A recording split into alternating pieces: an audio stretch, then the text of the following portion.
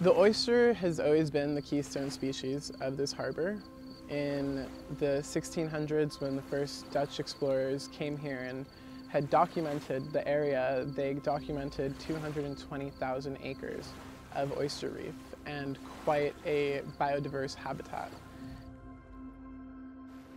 Over the course of time, people discovered that they're delicious.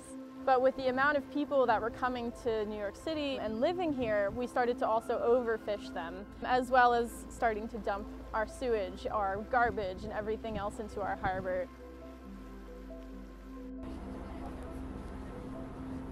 I'm really proud of being a part of this project, especially because I think it really empowers the public. I think that it's important for New Yorkers to know that they can actually make a change in their environment.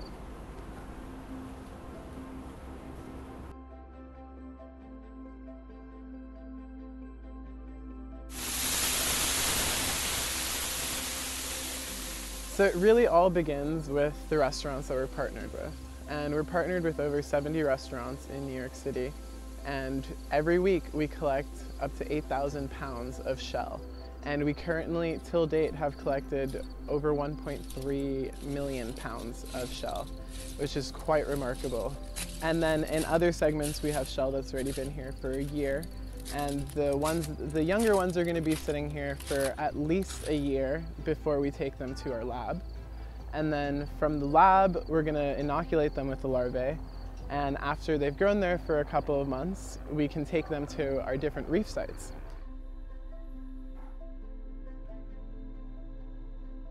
My name's Gutekunst. I'm the Education Outreach Coordinator here at the Billion Oyster Project. I'm 23. So right now we're standing on Pier 101. Off of this pier we have some of our oyster research stations hanging. When you pull up a cage, folks typically see it and it's covered in mud and they're like, no, I don't want to touch that, it's gross. But then you open it up and you say, look at this, look at this, look at this organism, hold this crab. Their faces light up, and by the end of it, you can't even get that cage back in the water because they're just so excited to investigate every little bit and piece. Here in New York City, we have over 70 schools involved in the Billion Oyster Project, and that specifically means that they have adopted oyster research stations. The students, when they have the opportunity to actually engage with our environment, they get so excited. And it really gives them some kind of ownership over New York Harbor itself, and so they become stewards just by interacting with it.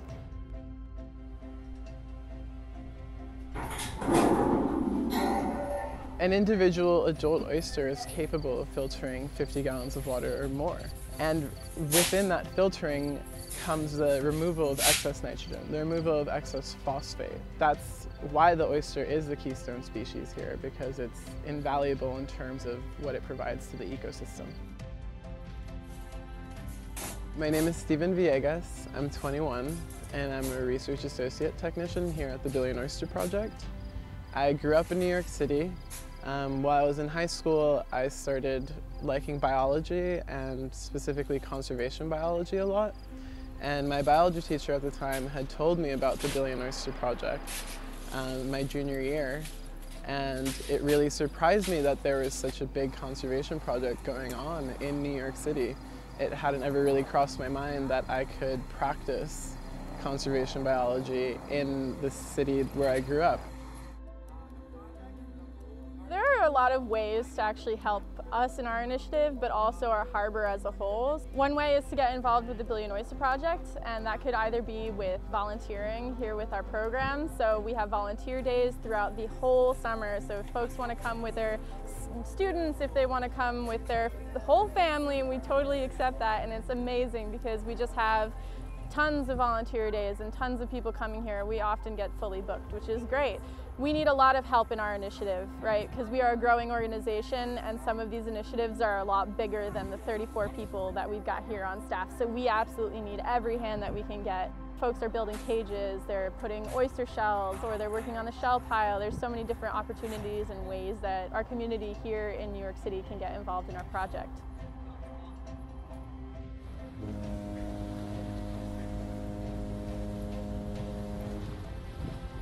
I have a lot of friends and family here in New York that are always asking how they can get involved or wondering how they can be environmental stewards of the New York City waterways, or just in terms of New York City nature. And I'm really happy that I can tell them now that they can come and volunteer for the Billion Oyster Project.